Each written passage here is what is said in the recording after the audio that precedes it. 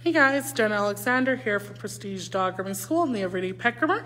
So we're just on part 5 of our Sheltie Groom today. So I'm just going to show you some cute little details you can do in the face to up-level your grooming skills and bring, your detailed grooming to the next level. So I'm going to show you how I like to do my Sheltie ears and how I like to get that face a little bit more defined.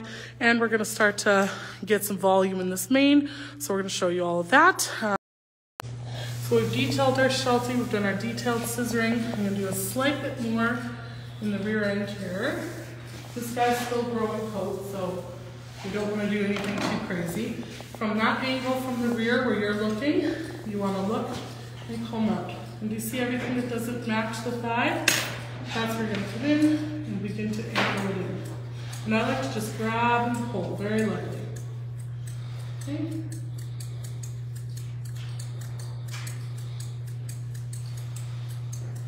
It's very subtle. On your double-coated breeds, you want everything to be subtle. So again, I'll show you that angle again from the other side. So when you're looking at that thigh down, remember that scissoring is about following simple angles. So again, everything that doesn't match that thigh. I'm going to grab and pull, angle it in. So it's not rocket science that I know what I'm trimming. I just follow the lines. Okay. Now looking from a side view, this way.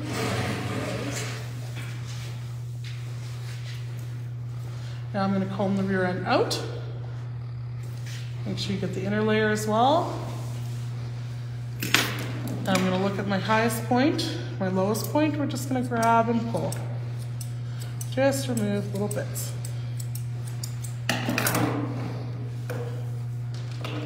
Little bitty. There we go. Combing out. And just that grab and pull. Very, very gentle. Hang in there, buddy. He's like, no. No, you stay. Very subtle. You want your grooming on your double coats to be very, very subtle. They shouldn't ever look scissored. So you want to keep it nice and subtle.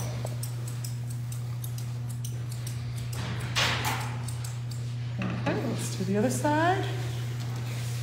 Again, that inside layer and the outside layer, everything else. And do the same thing. I grab and pull, and you want to be looking from a side view. So if you're looking from the side this way, so you comb out.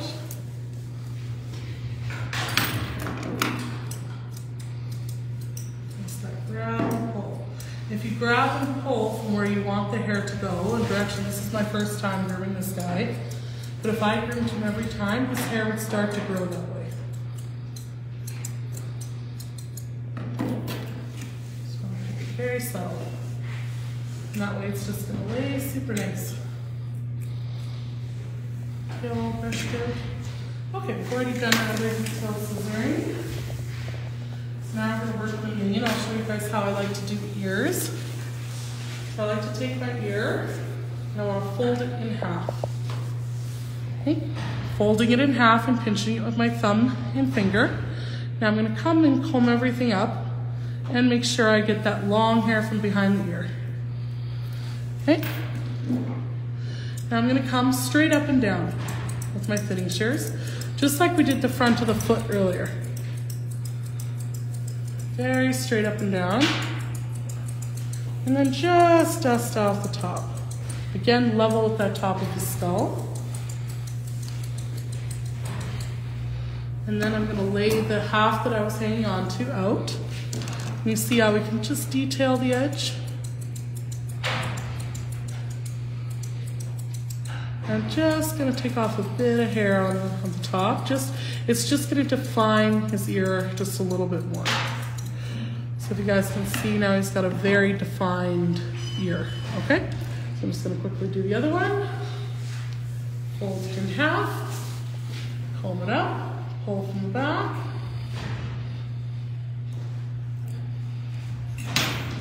I'm gonna do that straight up and down. All the way to that long hair back here. and slightly dust over. Again, leveling it with his skull. Hold it out. I'm going to take off a little bit of length off the tip, and then just make sure I've detailed the edges.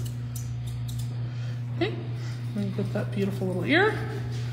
Now, the Sheltie, when you look at them straight on, you want them to see their cheek.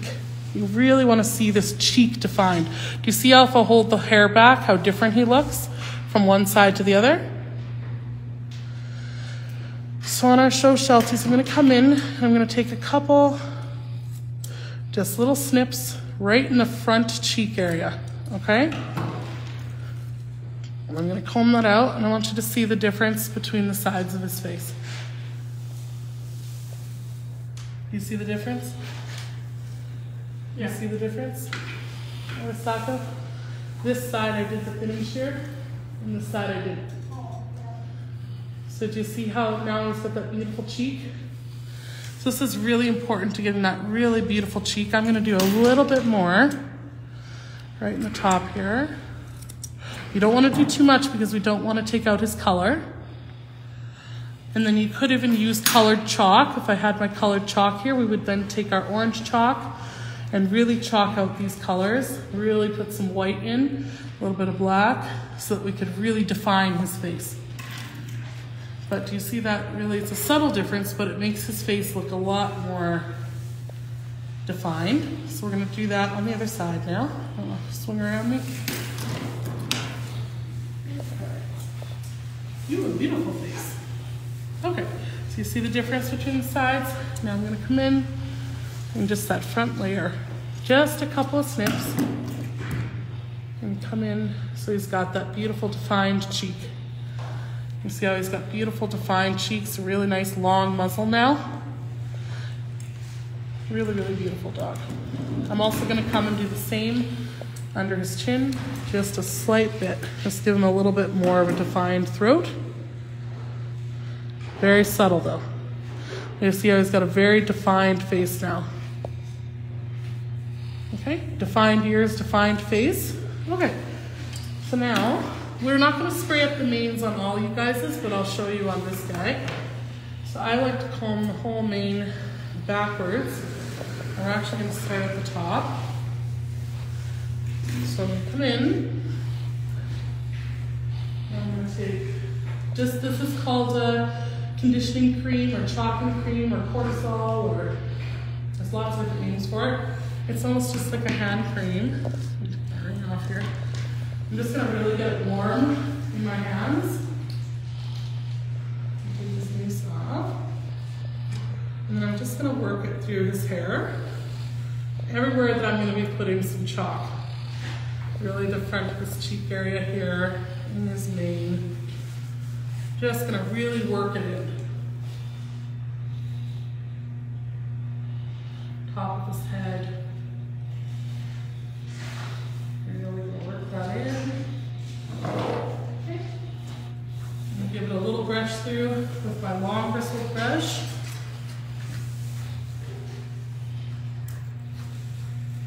Okay. And now I'm going to come in with just a bit of my, this is an Eric Salas brand, Panagenics brand, and it's a volumizing powder, very similar to the powder you guys can use for your own hair.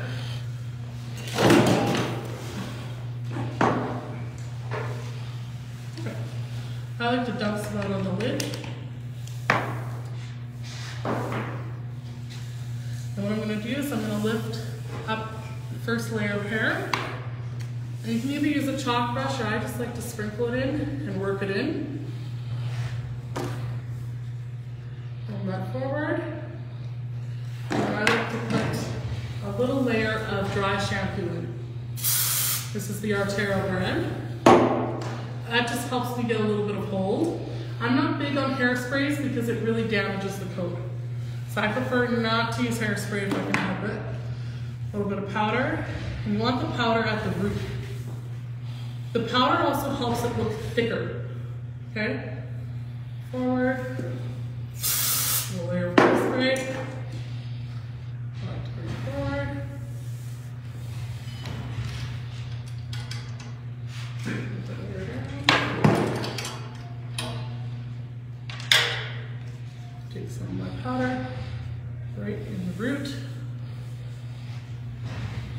in, a little spray, and back up.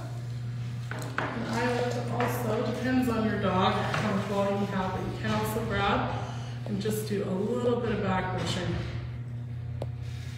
I don't like to do too much because again, any back brushing you do, you're going to damage his hair. So I like to do little back brushing zaps as I can. Right when I've got the full volume there, that's what I like to do with a bit of hairspray. Not too much. Because again, hairspray dries the foot out. Okay, so now I'm going to start working the sides. Just made side to side. Put some powder in the root. Work it. A little bit of spray in. Get that moved. Another layer. Powder in. And because we put that cream in, it helps the powder stay.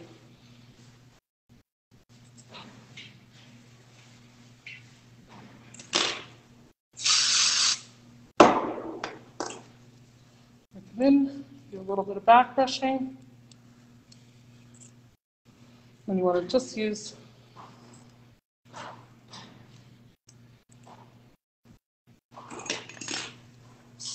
your hairspray at the end. And this other side.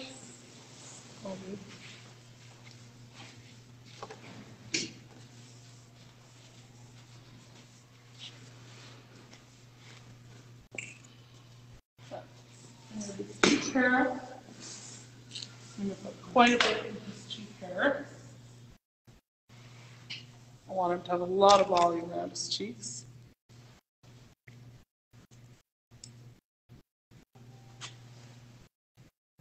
And I just kind of take the tip of my comb and I just take the little ends and just set them.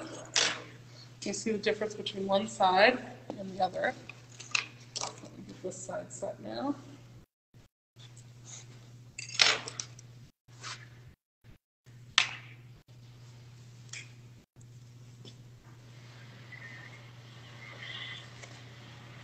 You guys can use any dry shampoo as long as it's animal safe. You can use it.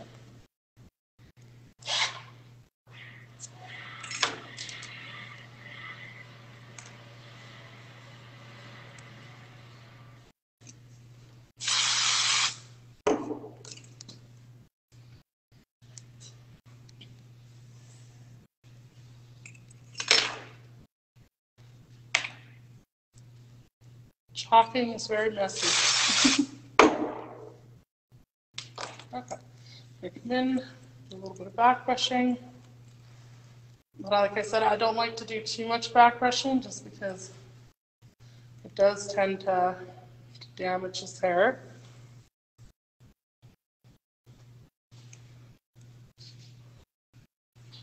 Mix that around. I'm going to put lots in his cheek hair.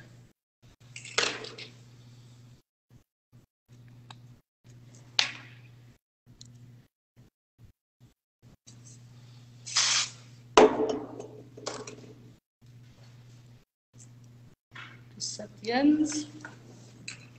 See how we're getting that big mane. Now his chest is flat. I'm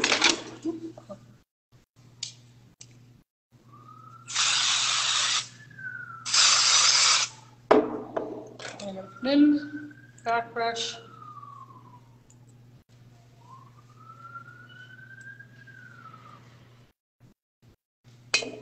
And smooth out just the ends. And you'll see if you need a little bit more volume, you can do some more back brushing. Right in here.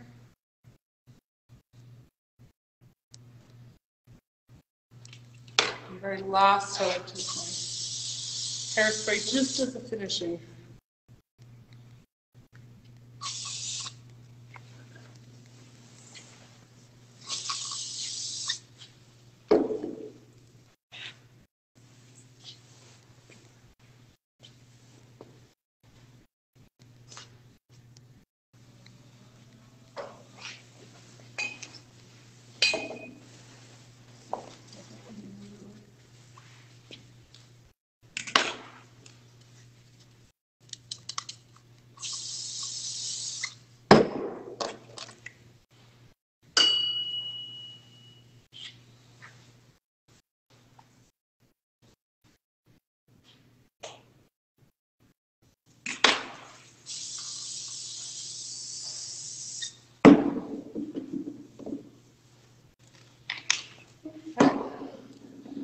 how we finish off our Shelties. But you see, when you put all that product in your hair, it's something you want to wash out. Like at the shows, they're going to wash them afterwards or at least brush it all out. Because that hairspray will damage his hair, right? So nice flat backs. Down. Beautiful face. That's a beautiful dog. Very beautiful dog. You see? Nice defined ears. See how that connects them to the top of the head? And then because we defined the cheeks, so we got really defined face. And then what we can do, like I said, we can buy chalk. It's almost like drawing chalk that's in those different colors. And we would take it and put it on all those color patches, the right colors, and it would make his face like pop. So it's a really cool way to do them. Is that the doorbell? Okay, here it is. Okay, well that's our Sheltie Groom. I hope those tips and tricks helped you guys out. And everyone's dogs look beautiful, so let's get them out to the breeder. Shelties everywhere. Just something going to last. I just want to get pictures of you guys with your Shelties, okay? Okay, you can end that one if you want. So, you want to just let her in? That'd be great. Just tell her to come on back. We're just getting our last pictures.